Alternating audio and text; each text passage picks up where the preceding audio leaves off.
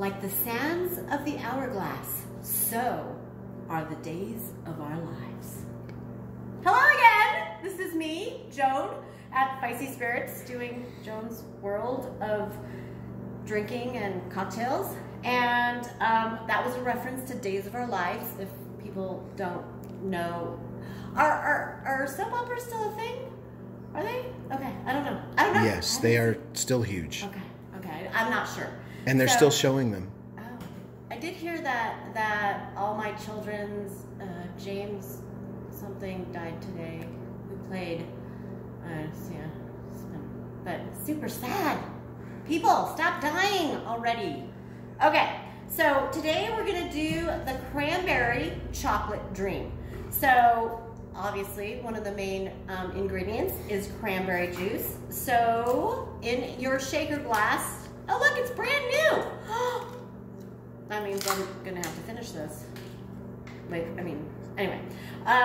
So 2 ounces of cranberry juice, right, into your shaker glass, if you have a shaker glass.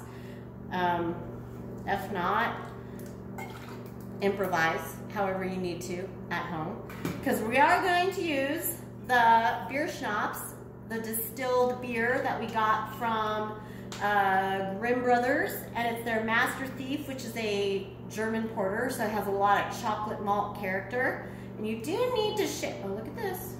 Boom! Okay, yay! We do have more, so come in and buy that, because there's a limited supply. Okay, so there's that. And then Angostura orange bitters.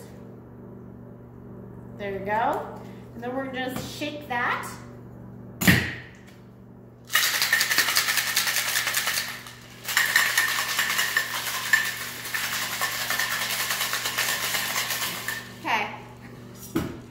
And then pour it into your glass. Again, whatever glass that you have.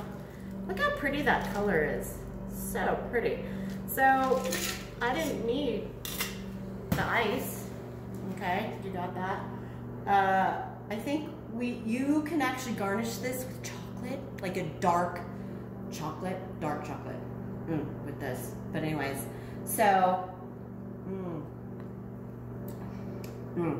you will get the chocolate character from the distilled beer, and the cranberry juice will give it kind of that nice fruity essence. So it's like it actually tastes like a chocolate covered cherry.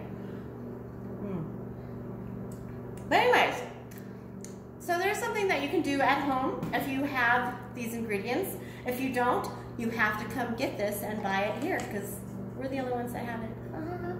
Okay, well, enjoy your quarantine and the sands of time that represent your days. There we go. Cheers.